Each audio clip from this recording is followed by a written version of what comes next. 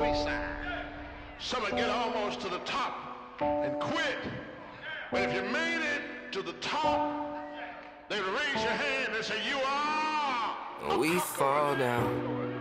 I tend to say that I'm so Dallas, Texas, that I should be the logo. Both my parents are from Nigeria.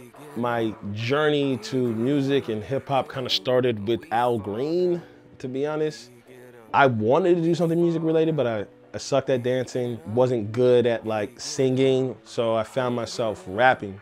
Already just hit the bottom, I'm guessing the only way is up. We talking problems, my homie, you know we got enough. Even though we counting up, I got the makers touch. Nothing to lose, there ain't nothing they can take from us. I'm gonna rap because I want people to think I'm cool. So that's kind of how it started for me.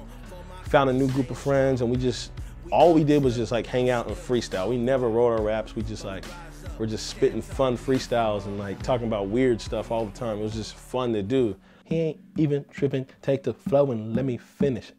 Back in Cali, going back to Texas, riding in the city in my grandmama's Lexus. Yeah.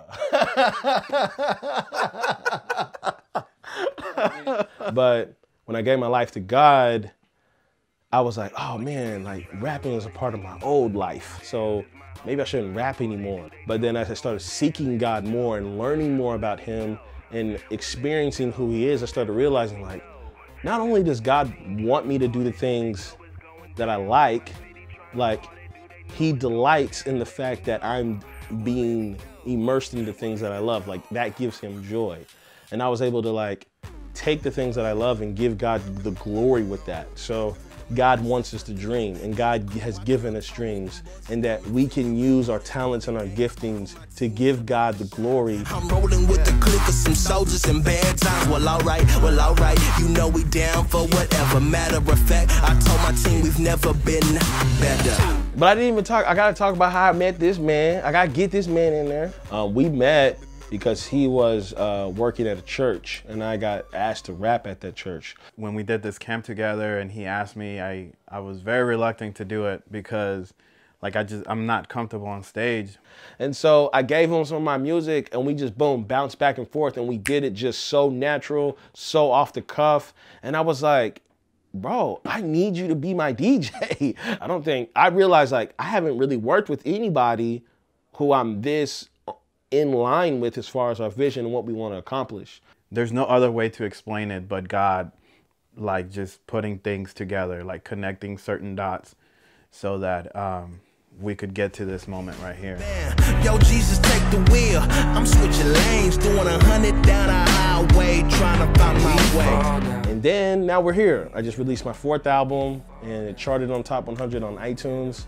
It's called Kingdom of the Fallen. It did really well, like out in my city.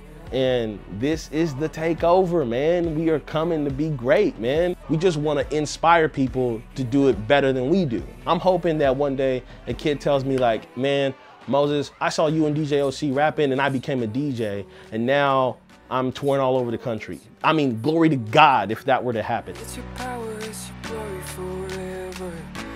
People can see who God is through the things that we love to do. I didn't even know that was real, you know what I'm saying?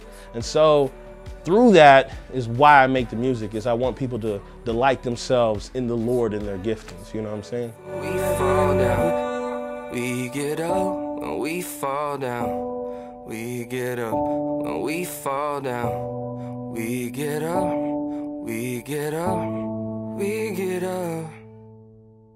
Now, you sure that was good, bro? I felt like maybe I was getting long-winded, man.